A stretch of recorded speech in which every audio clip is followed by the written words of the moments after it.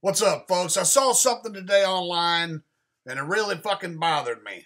This news story about an old man who was arrested for feeding the homeless. Watch this clip right quick and I'll be right back with you. I believe that I am my brother's keeper. Love thy neighbor as thyself. 90-year-old Arnold Abbott prepares hundreds of meals each week for the homeless in the kitchen of the Sanctuary Church. We serve two entrees at every feeding. But Abbott's work now has him in trouble with the law. Why is he being arrested?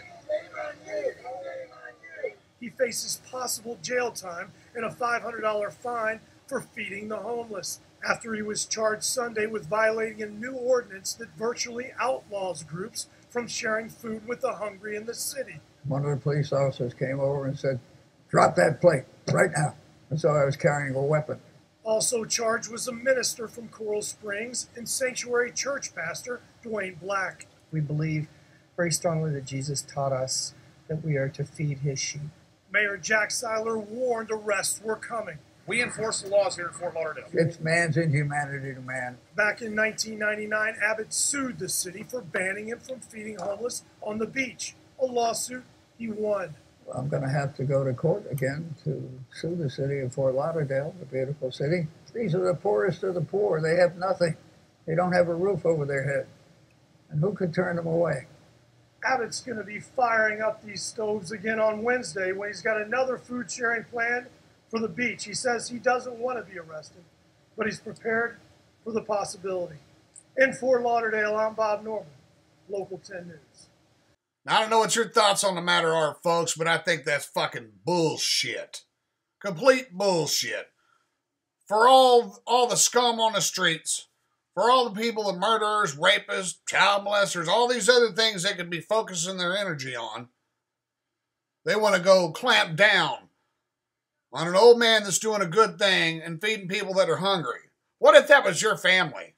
You know, as a matter of fact, folks, that is somebody's family out there living homeless. Now, I understand that a great deal of homeless people are homeless because they gave up on life and they'd rather do dope, but they're still people and they still matter to somebody.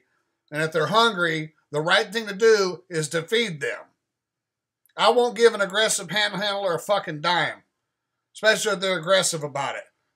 But if somebody's hungry and I have it, if I got $10 in my pocket and I see somebody on the side of the road and their pride is gone, they're holding a sign that says, "I'm hungry," guess what? I'm going to hit the nearest fucking McDonald's or wherever, get them a value meal, swing by, hand them a sack and a drink, and leave. Anything could happen to anyone at any time, and you could be right there. Somebody that you love could find themselves in harm's way, living on the street, starving. So I think whoever came up with this ordinance is a dick sucker, and I think it's bullshit. And hey, let's get moral about the situation for a second, okay? It's the right thing to do. If somebody's hungry, you feed them. You don't have to give them money for dope or anything, but it's not going to kill you to feed somebody. Put a little something in their belly. Help them out, because here's the thing, and I don't care what your beliefs are, and you can spare me any of your agnostic, atheist views, because they don't mean shit to me, okay? This is not what this is about. But for my beliefs, I do believe, and I know in my heart that one day I'll be dead and gone. And guess what? When that happens, at some point I'm going to have to stand before God and give an account of all my wicked sins, all my evil ways, as well as my good deeds. I'm going to have to give an account for everything that I did, and so are you. So do you really want to face God face to face and tell him, "Well, I couldn't feed this homeless person because I thought I was better than him. I looked at him like he was less than human. Oh, they passed a law that said I couldn't feed him, so I was just obeying the law." You know, I don't care if they go nationwide with this law. If I see somebody that's hungry, somebody needs some help, I'm going to help them. I've broke worse laws than that already in my lifetime, folks.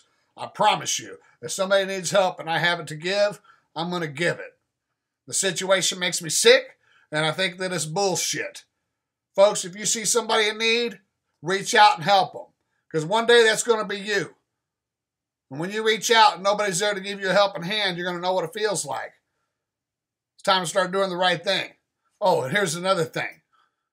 Now, here's a cocksucker I have a problem with. Their so-called mayor. This guy's a real cowboy, ain't he? What a fucking hard-on.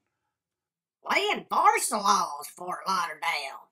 Yeah, my fucking hero. Good job. I'm so proud of you, dude. You enforce the laws, right? You enforce the laws. What's funny? Being that you enforce the laws at Fort Lauderdale. You're so proud of yourself for picking on a 90-year-old man that's doing the right thing. Look at this shit. Yeah, just look at all these sex offenders. Right there, registered sex offenders in Fort Lauderdale. According to our research of Florida and other state lists, there are 561 registered sex offenders living in Fort Lauderdale as of November 8th, 2014.